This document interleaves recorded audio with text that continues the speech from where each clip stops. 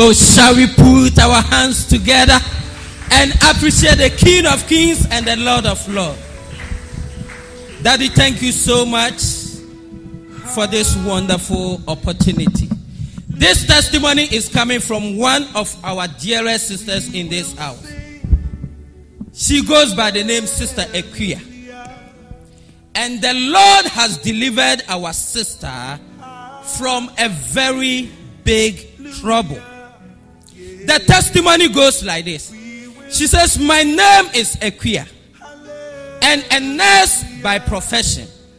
Few Saturdays ago, my father called me that one of his closest friends is seriously sick.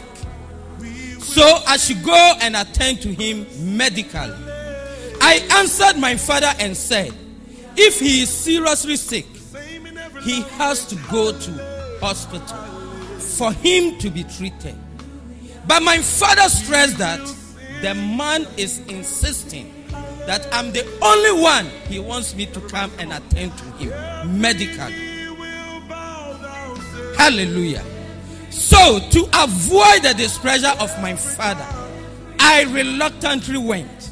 Upon getting to the man's house, I saw that he was suffering from severe diarrhea and was going to toilet every 10 minutes. Every 10 minutes, this man was going to toilet, and the toilet wouldn't stop. Amen. And I was told by the relative around that the sickness actually started the previous day, and if it continues, the person will lose all water in his body and will die eventually. That was why he needed to go to the hospital. I checked his blood pressure and temperature and other things, and they were all very bad. I proceeded to administer the medicine to him. After 30 minutes, everything became worse. He was now going to toilet every 5 minutes. Now the toilet time declined from 10 minutes to 5 minutes. Every 5 minutes, this man has to visit the toilet. And his pressure and temperature also worsened. And the wife started accusing our dear sister, Sister Pia, that what have you done? Did you come here to kill my husband? According to our sister, the way things were going, she knew she was in a big trouble. She was confused and didn't know what to do. According to her, she started sweating because the man can die.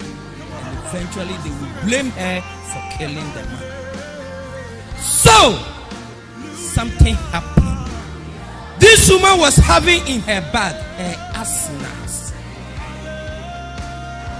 She said, the anointing oil and water that we brought for pastor to bless for us, when the man went to the toilet, whilst he was in the toilet, this woman Nicodemously brought out the anointing oil, and she poured just a little into the water of the man.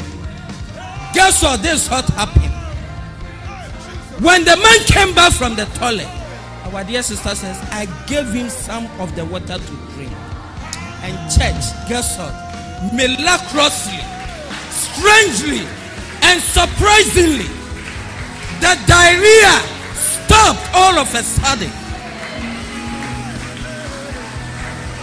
Our sister said she waited for some few minutes. This man wouldn't go to toilet.